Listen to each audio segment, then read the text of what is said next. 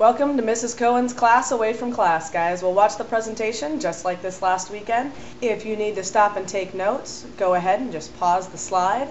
And today we are talking about worms, our best friends and our worst enemies. So far, guys, we've covered 2 of the 9 phyla we're going to cover over the animal kingdom.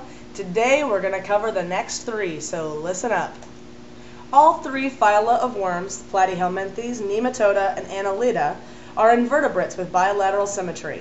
They're also all narrow in the body and lack legs. If you guys see something with legs, it's most likely an insect larva, not a worm. Worms also have amazing regeneration abilities, which means they're able to regrow lost body parts. That brings us to phylum Platyhelminthes, the flatworms. The vast majority of Platyhelminthes are going to be parasites. Remember your terms parasite and host from when we talked about bacteria and viruses. This includes the tapeworms, which just love to take up residence in our digestive systems, but it also includes the planarians, which are free-living and not parasites.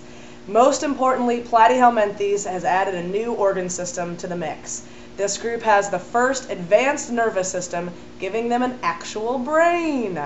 From this point, each of the phyla we talk about will have a brain. The tapeworms have an extremely complex life cycle that often includes multiple hosts. Here we see a tapeworm infecting the intestine of a dog. As the tapeworm matures, it drops off eggs, known as proglottids. The eggs are released in the fecal material, which then help to fertilize grass. When a rabbit or other small creature eats the grass, it ingests the proglottids, which live inside its intestine. These don't harm this intermediate host. They're solely until a dog or a wolf comes and eats the animal, thus releasing the tapeworm back into its original host. There are lots of tapeworms that have an even more complex life cycle, sometimes in 4 or 5 different animals in its entire life. In this video clip, we see one of the platyhelminths, known as Dalliella. In this organism, you can clearly see the sac gut towards the top, as well as the eye spots of the organism as it moves across the screen.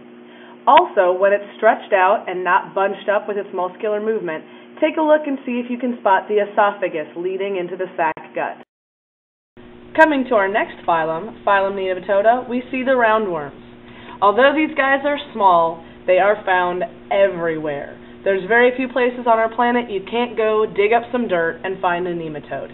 The new organ system they have is a much more advanced digestive system, the one-way or tube system. This means they have both a mouth and an anus, and food travels in one direction through. It is much more efficient than the sac gut system we've seen until now. In our next video, we see one of the nematodes. As I said, these animals are small but extremely fast. Here we see one moving quickly through debris.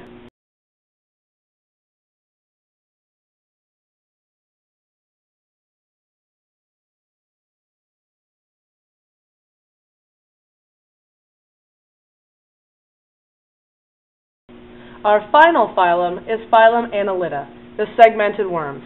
This is probably the phylum of worms we're all most familiar with. It includes the earthworms, which we can find in our own backyards, leeches, everyone's favorite, and a group called the marine polychaetes. You can see one pictured here in the upper right-hand corner. Polychaetes all live in the ocean. We have another new organ system to add to the list. The annelids have a closed circulatory system. This means that their blood flows through arteries and veins. The primary defining feature of the annelids is their segments. Their bodies are broken up into small, identical sections that are linked together to make a long body. These next 2 videos show annelids. In both, you should be able to clearly see the digestive tube move through the body. As these organisms move across your screen, take a look for a specialized structure on the sides called setae. These are used for movement, along with the same muscular movement we see in Platyhelminthes.